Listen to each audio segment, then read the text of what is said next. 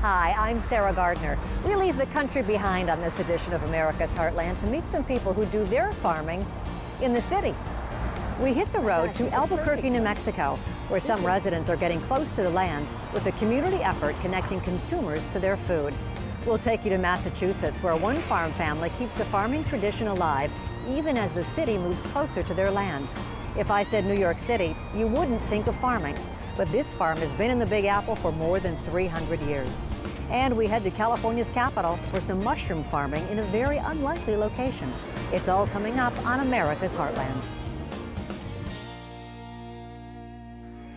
America's Heartland is made possible by CropLife America, representing the companies whose modern farming innovations help America's farmers provide nutritious food for communities around the globe.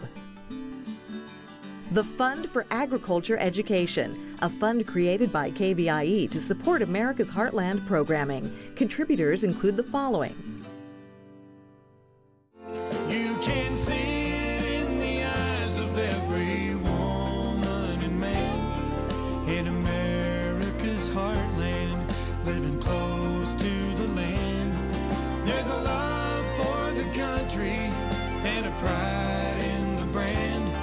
In America's Heartland, living close to the land.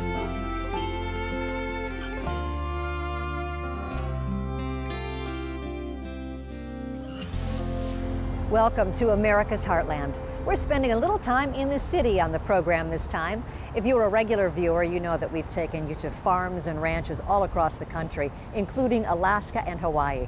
But we're heading for some urban destinations for a focus on farming that's just a bit different. City farms are nothing new. Early Americans grew their own produce close to home, and many urban residents kept livestock on their property even into the 20th century. The growth in the organic movement has prompted many city and suburban families to try large-scale gardening or search out sustainably grown products at farmers markets close to home. All right, have a great day. And many cities have created community gardens as part of their recreation, socialization, and urban redevelopment programs. So let's take a look at some different aspects of farming in the city. And let's head for New Mexico to start. That city is helping residents learn more about eating healthy and where their food is coming from.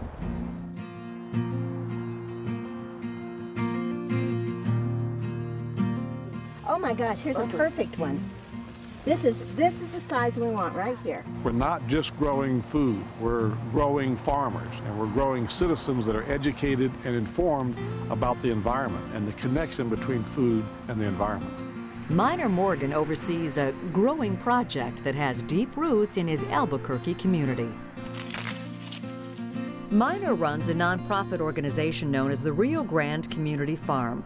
It shows the public how soil and society interconnect by allowing ordinary folks to grow produce on a publicly owned urban farm. We operate a community garden where anybody in the community can take a plot and learn how to grow their own food. We distribute the food to our citizens. We have education programs. It's the perfect combination of social work and farming. People rent out a row. It's $40 a year. It goes January to December. Rows are somewhere between 80 to 100 feet long, approximately 2 to 3 feet wide. We have weed whacker, tiller, tools, seeds. We get seeds donated, and the garden provides all that stuff along with some workshops. Let me grab this puppy. The farm has operated in collaboration with the city of Albuquerque for some 15 years. It attracts growers of all ages who plant just about everything. From corn, broccoli, and peppers, He's perfect, to okra, tomatoes, and a variety of herbs. The community garden is extremely popular. It's the longest running community garden in the city and the biggest as well. And that community building is also a very unique part of it. The roar of the traffic nearby is a reminder that this is truly an urban farm. But that proximity also allows the growers to easily connect with other nonprofit organizations in the area. We work with one of our local agencies, Adelante, that works with the developmentally disabled. They come out here twice a week. We work with a program called Meals on Wheels that helps provide food to the elderly. We're an AmeriCorps training site. What that means is we have a cadre of 10 to 15 young folks that want to be farmers, and they come out here and spend a year learning how to farm. Shane Hobson is an AmeriCorps volunteer. While looking ahead to a career as a lawyer, working on the farm has provided some valuable skills. Teamwork has been one of the most important skills that I've learned. Just working with people from all over the country with different backgrounds, and working with members of the community as well from all sorts of different backgrounds, different cultural and socioeconomic backgrounds. I've also learned specific farming skills. We've had to weld, we've had to build a lot of different things, use a lot of woodworking tools. I've always wanted to learn how to farm and like what goes into a farm, so it's been really nice to learn some of that this summer. How'd it go, Dan? Looks pretty good, actually. We chopped this before when it was about this tall. Yeah. And so this is cutting up pretty well. Miner and associate Dan Schuster also use the farm as a teaching tool. Working with the U.S. Department of Agriculture, they review approaches to no and low-till farming. We're looking at changing our tillage practices. We've done traditional tillage where we have heavy disc and shanks and plows. What they're finding is that kills the first 12 inches of soil, the biological activity. So the USDA now is looking at how do you grow crops by preserving the soil. And one of the things that they're finding is that if you can keep a residue on the surface, that the organisms in the soil come up and actually break down the material. You can see it's a mat on the surface. And all of this residue over a period of a year or two will break down and become nutrients for the soil.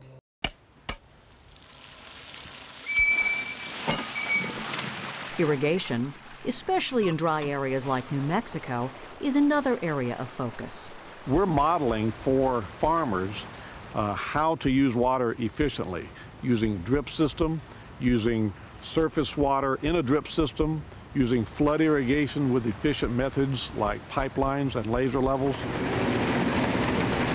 Those educational ideals, directed at society as a whole, are the driving force behind the community farm. As we all know, resources are limited, and the more we can raise a population that understands the importance of conserving resources, the better we're going to be as a society and as a world. So for me, we're out there saving the world. I mean, what problem do you got? I have an answer for you. Ready for some facts and fun about New Mexico agriculture? The New Mexico state flower is the blossom of the yucca plant. It's a versatile plant whose leaves can be used to make rope and baskets. And the land of enchantment grows lots of chilies. In fact, New Mexico is a state question, red or green, depending on your chili choice. Sharing knowledge about agriculture doesn't have to involve getting down in the dirt and growing your own food. Take New York City, for example. The urban farming experience there is just a bit different. Now, there are a sizable number of rooftop gardens in the Big Apple, and you'll find community gardens there as well. But let's share one farming destination that's been part of New York City for more than 300 years. Hey, girls. How's it going? You could call them urban farmers, and urban certainly applies in this case. We're a little agricultural oasis here in this urban area. You can see, if you look to the north, you can see North Shore Towers. We were surrounded by a residential neighborhood. That residential neighborhood is in the midst of the country's biggest metropolis. This small piece of the heartland is the Queens County Farm Museum in New York City. But beyond the concept of Big Apple agriculture is the fact that this farm has been part of the New York landscape since the 17th century. It's been farmed since 1697 continuously. It was originally a Dutch farm, part of a 100-acre spread that the Adrians family built the farmhouse in 1772. It was after the Adrians family, it became part of the truck farming era, so it provided in the from the turn of the century into the 1920s and early 30s, provided farm fresh vegetables for the city of New York. Since 1975, the now 47-acre spread has been run by the New York City Parks Department, making it available to the public 7 days a week. It's a place that you can go and not have to spend a lot of money. It's free. It's a great place to come to bring young kids just to walk around in a park-like environment. Just be the kohlrabi? Okay, that'll be $3, please. The farm also allows city visitors to be locavores, those who enjoy buying locally grown produce. Seasonally, we sell here right on the farm 5 days a week, June till November. And then all year round, we go to the Union Square Farmers Market, which is in New York City, every Friday. And that's really exciting because we have a faithful customer base there, a lot of regulars who rely on us. This living museum is more than just a historical display of old tractors and even older farm structures. It's a demonstration of what life was like when New York was an agrarian city. And we farm about 3 acres, just a diversified vegetable operation. And in addition, we have a small livestock operation, including sheep and pigs and goats and 1 cow and chickens. So we really try and grow a diversity of vegetables to show the community what you can grow, and also to appeal to a lot of different tastes and preferences. Recently, we just released our first vintage of wine. We sell farm fresh eggs. We have hundreds of thousands of honeybees, so we make honey. We have obviously 200,000 school kids who come here each year for education programs. And we have many, many events, including my favorite, which is the county fair in late September. It's an old style county fair. Because of its location, the farm is also able to offer hands-on opportunities to those who may never be exposed to an agricultural environment. So many people that want to come out to the farm. We have probably around an average of 10 to 20 volunteers a week throughout the season, which is just a great way to meet people in the community and to get people hooked on farming and growing. Actually, that's just a green bib lettuce. And for the urban agrarians who work here, it's a bit of city and country life. When I walk in the gate and I'm here on the farm, I do not feel like I'm in New York City. It's pretty wild. It's as you can see, I mean, it's a nice escape from the city life. You can just find everything you want in this city. I can sit here and work, plow the fields during the day, and 25 minutes from now, I could be at a Broadway show. Every time I see a kid who's from an urban environment walk up and say, "Oh my gosh, that's a chicken or a goat," it really gives me a thrill even today. Home to the Farm Museum, the New York borough of Queens was established in 1683 as one of the 12 original counties of New York. And what about its name? Historians say it was named for Queen Catherine of Braganza, the Portuguese princess who married England's King Charles II.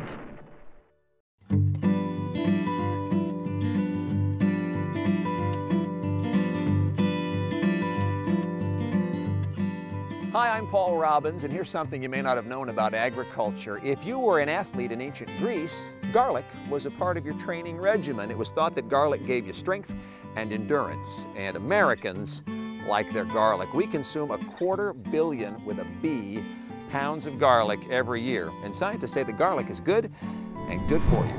Garlic is one of the world's oldest cultivated plants. It was first grown in Central Asia and worshipped by the Egyptians, who fed it to workers building the Great Pyramids. French settlers brought it to America, and today garlic is grown in almost every state, with California being the leading producer. Garlic has been shown to have antibacterial and antifungal properties, as well as being beneficial in preventing coronary disease. And health benefits aside, garlic is very, very popular in many types of cuisine, adding a spicy, fragrant flavor to everything from soups to stews to burritos. Now, garlic is a member of the onion family, along with leeks and shallots and chives. And of course, we can't mention garlic without talking about vampires. Central Europeans thought so highly of garlic's powers that wearing it around your neck or hanging it in your window would ward off vampires, demons, and werewolves. And of course, if they don't like the smell, it'll keep the neighbors away as well. A large number of farms were once part of the urban landscape in Lexington, Massachusetts. But things changed as the population grew, and farmers were forced to sell their land to make room for housing and development. That meant increased pressure on those farmers left behind. Jason Shoultz introduces us to one farm family looking to serve their community and keep their farm alive. If these shoppers are like many Americans these days and want to know where their food comes from, boy, are they in luck. The customers of the Wilson Farm Store can just look out from the parking lot.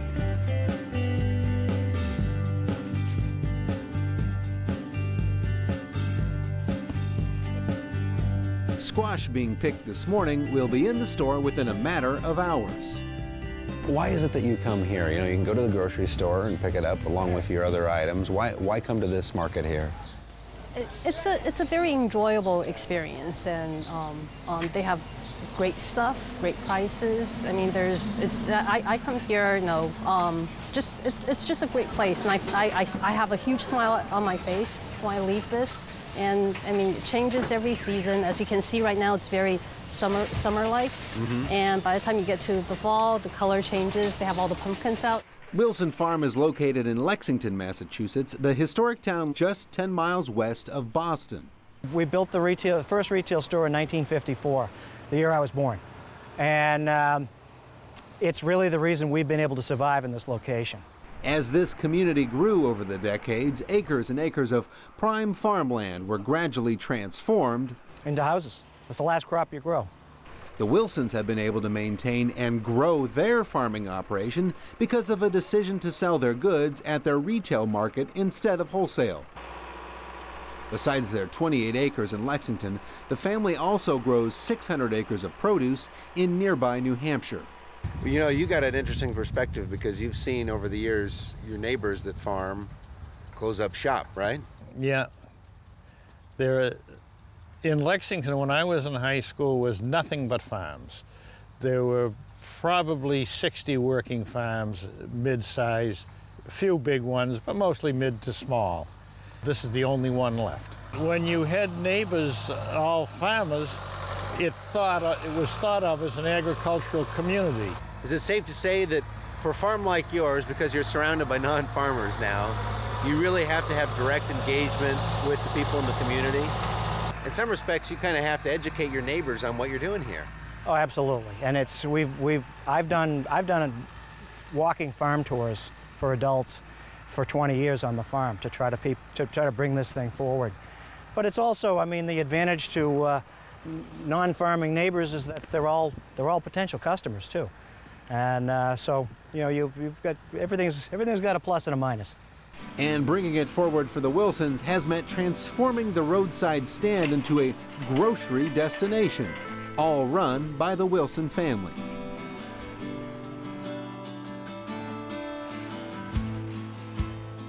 You get choices where you can shop, obviously. You can go to the grocery store. What brings you back here? Because everything's fresh. Besides an expanding store, the Wilsons are taking advantage of the renewed interest in locally grown food, giving residents here a chance to commit to purchasing throughout the season with a community-supported agriculture program. It guarantees folks fresh produce every week. When I was little, I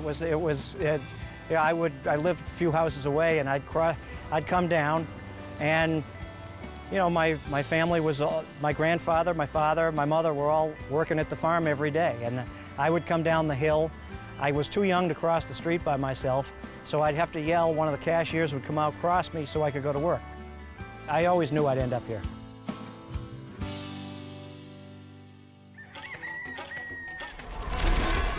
Let's give you some sweet facts about Massachusetts. Do you like donuts? The Dunkin' Donut chain got its start with its first store in Quincy, Massachusetts in 1950. And the state has an official state dessert. It's the Boston cream pie, of course. Now we've taken you to New York, New Mexico, and Massachusetts, where the urban farm experience is all out of doors. So how about an urban farm crop that's just a bit different and might well be perfect for growing in the heart of a city? Well, Rob Stewart takes us to meet a woman in Sacramento who's farming in a pretty unique place. This is the heart of the capital of California, downtown Sacramento. It is a bustling city, home to 500,000 people. This is one of the city's industrial parks, street after street lined with warehouses. And we found something inside this building on B Street that just might catch you by surprise. When we pulled up here and I saw this warehouse, I said, no way, this can't be a mushroom farm. Urban farming. It is urban farming. We're just a mile from the state capitol building of California. Meet Roxana Walker, a mushroom maven who turned this ordinary warehouse into an 8,000 square foot farm. Mushrooms are a unique product that they don't require sunlight, so they don't need to be outdoors. In fact, you have to protect them from too much sunlight. And a warehouse is ideal because you can control humidity, you can control how much light they get, how much fresh air they get. So it's kind of it's a perfect urban farm. There is a science to every method of farming, especially mushrooms. Roxana turned this warehouse into a microclimate to cultivate her creations. Misters keep the humidity level high, between 65 and 70%. And each of these bags contains the materials to spawn and grow her mushroom crop. They just pop right up out of here? Yes, it's sort of like the phenomenon of your mushrooms in your yard. And so, how long will this continue to fruit? This is the third fruiting for this particular set of baskets, and basically they continue to fruit until they have used up the water in the bags. Every Saturday, Roxana's crew makes the mushroom bags from scratch. They start with recycled sawdust, wetting it down and pumping it into these individual bags. Then the bags are cooked, sterilizing them with steam. Each bag is then capped with cotton, then seeded with mycelium, called spawn. Roxana says it's a Chinese method of mushroom cultivation. What are these white clumps in there? That's the actual plant. That's the mycelium. And same with the brown. They give off this waste product, basically, that browns up the bag. So the plant is this, and this is its fruiting body. All of this began as a hobby for Roxana.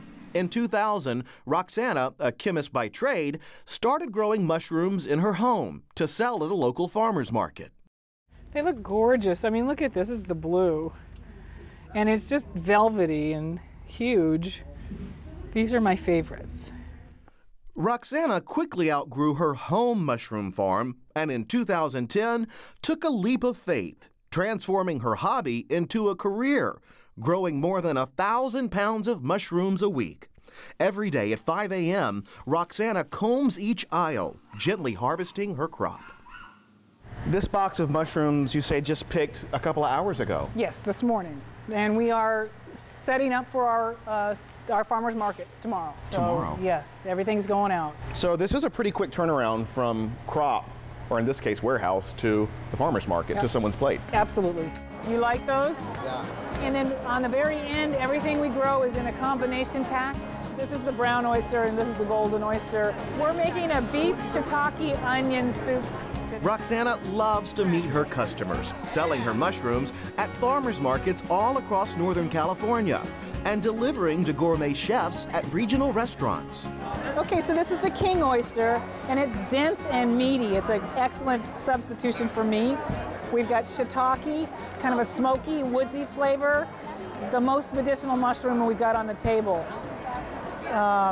Beech, we've got white beech and brown beech, kind of a nutty little crisp mushroom. And this guy is our fantastic showboat for the summer. It loves heat, golden oyster, and its cousin, the brown oyster. This, of course, is our best seller here. We move massive amounts of oyster here at this market. Roxana also teaches her customers how to grow their own mushrooms with kits she creates at the warehouse.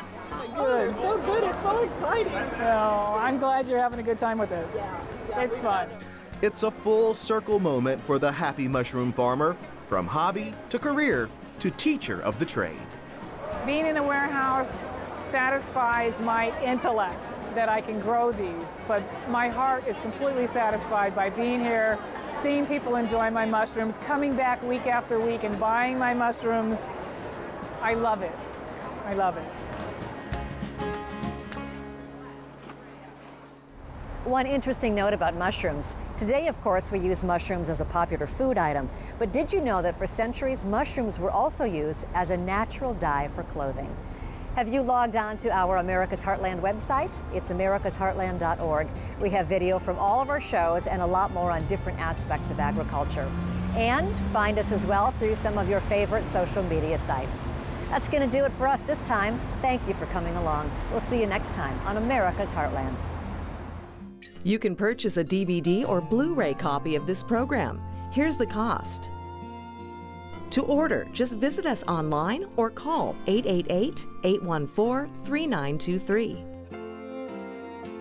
You can see it in the eyes of every woman and man in America's heartland, living close to the land. There's a love for the country and a pride in the brand in America's heartland, living close to the land. America's Heartland is made possible by Crop Life America, representing the companies whose modern farming innovations help America's farmers provide nutritious food for communities around the globe. The Fund for Agriculture Education, a fund created by KVIE to support America's Heartland programming. Contributors include the following: